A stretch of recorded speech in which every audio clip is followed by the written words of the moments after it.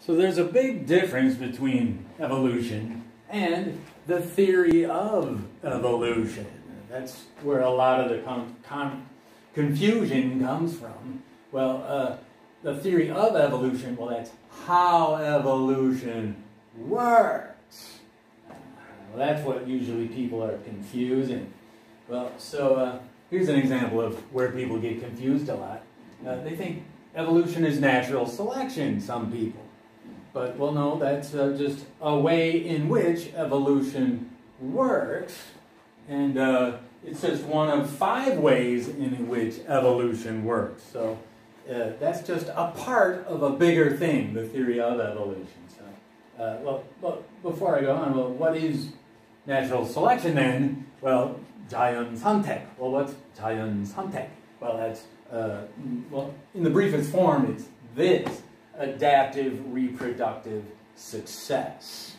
Adaptive reproductive success. Let's save that for later because that's a part, just one part, of something bigger, the theory of evolution, and we're saving that for later.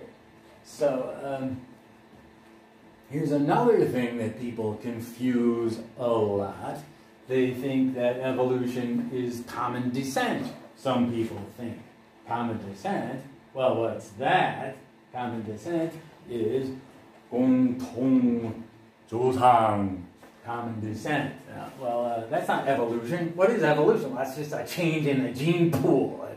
Evolution is kind of disappointing. It's all it is just a change in the gene pool. It's not some big thing like common descent. So, those ideas of common descent are part of the theory of evolution. That idea is included in it, but that's not evolution. So common descent then, well, that's the idea that all life descended from one common ancestor.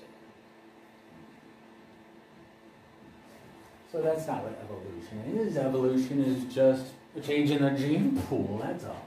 Here's another thing, but earlier I said that evolution is a process. One thing leads to another. Well, yeah, that's what it is, but it's not progress. A lot of people think evolution is progress.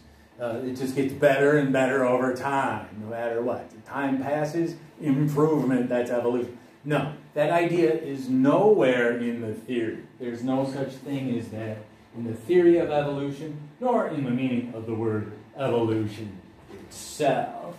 And lastly, then, evolution is not abiogenesis. Abiogenesis. 생명의 기원. Abiogenesis. Abiogenesis, what's that? Well, that is the idea that, life had to come from not life at some time. In other words, the theory of how the first living things came to be.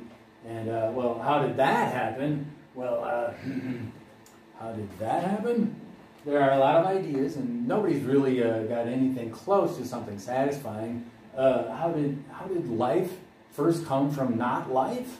Well, that has nothing to do with the theory of evolution. The theory of evolution doesn't even talk about that. There are ideas about abiogenesis, but it comes down to this. How did that happen? Well, nobody knows.